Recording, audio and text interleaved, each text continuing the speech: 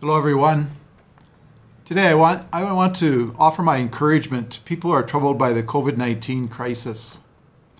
First of all, just want to bring to mind, especially those who are sick, and my heart goes out to them and to their family members. Also, many friends and family members are healthcare workers or they're first responders, and their lives are in jeopardy because of their care for the sick, and obviously we're anxious for them. Elderly people and those with underlying health conditions themselves are apprehensive or isolated. Others have lost their jobs. We know many businesses are struggling financially, even afraid of losing their businesses. Death tolls are rising daily. Finally, we must not forget the poor, those who don't have a home to shelter in, those who may be actually living on the streets or in refugee camps. Just to keep in mind all the needs that are out there these days and all who are troubled.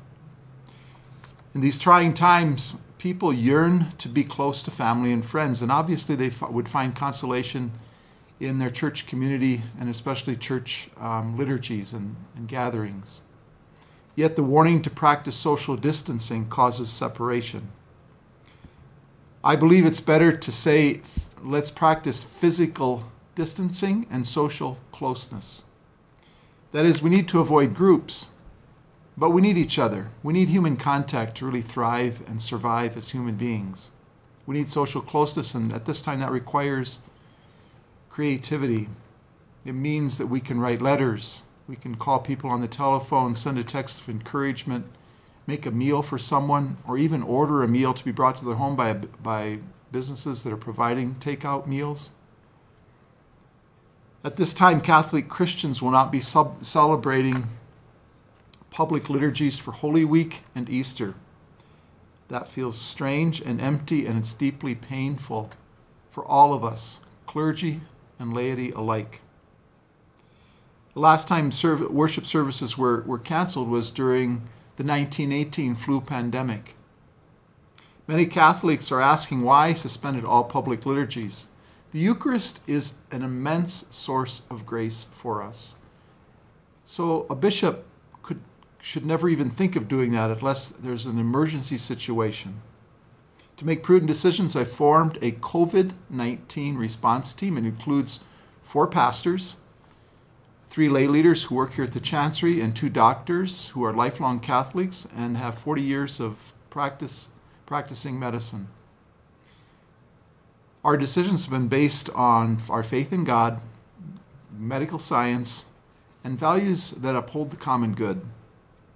An essential value behind our decisions is solidarity. We're obligated to do all we can to help prevent the transmission of COVID-19, especially to the elderly and those with underlying health conditions. Solidarity requires us to prevent any person to contract this disease. At this time, public gatherings endanger those in attendance who in turn could infect others. We must be co-responsible citizens. We need to uphold the common good of all people, not just the good that we look forward to as Christians as we gather for our public services in church. While ceasing public liturgies is a drastic measure, it will help mitigate the transmission of COVID-19. It is a concrete way of loving our neighbor. And even some of the saints, many of the saints would say loving neighbor and loving God are intrinsically connected. It is a way also then of loving our God. Initially, Italy closed their churches, and then some pastors had outdoor masses, but their bishops and the police asked them to stop. Those pastors wanted to feed their people spiritually. They're good people. But the result was that more people were infected with COVID-19 and are dying. Today, April 6th, in excess of 16,000 people have died in Italy, and that includes 87 priests. In the Diocese of Bergamo alone, 25 priests have died of COVID-19. When I suspended Masses, I was not thinking just of the next few weeks, but of the next several years. If some of our priests would die from COVID-19, it may mean that some communities, instead of going weeks without Mass or months without Mass, could go for 10 years without Mass.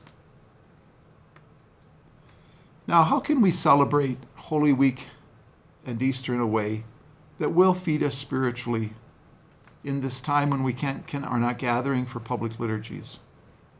I want you to consider the two disciples on the road to Emmaus as they're walking and discussing in distress the death of Jesus. The risen Lord begins to walk with them. As he explained the scriptures to them, their hearts were burning with his love. That story we hear in the 24th chapter of Luke. Or think about those disciples hiding behind closed doors because they're afraid on Easter Day. But the risen Lord stuns them by his presence and his peace.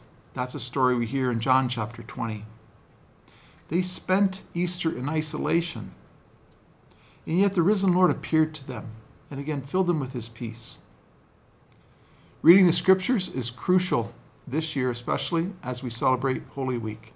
Do this as a family, and if you're alone, I encourage you to call someone and reflect on a scripture passage together with that person. A second way to observe the passion, death, and resurrection of the Lord is to love your neighbor. Imitate the love poured out on the cross. When you lonely reach out to others, when we die to ourselves, God always fills us with his life, a life that flows from the risen Christ. Our model is the Paschal mystery. Trust like Christ in suffering. Live and die for others, and be hopeful that right now we experience the presence of the risen Christ. By our baptism, we were baptized into his presence. Paul says we live in Christ.